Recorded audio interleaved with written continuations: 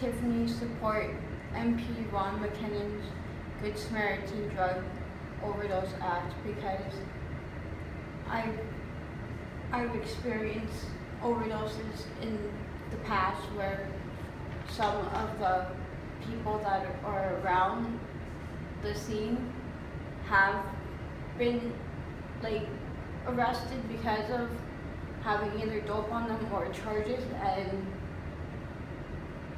they only were there because of their friend overdosing and trying to help them.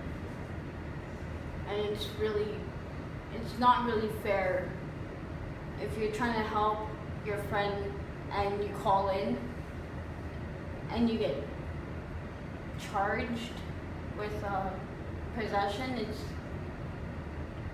kind of really stupid in my opinion.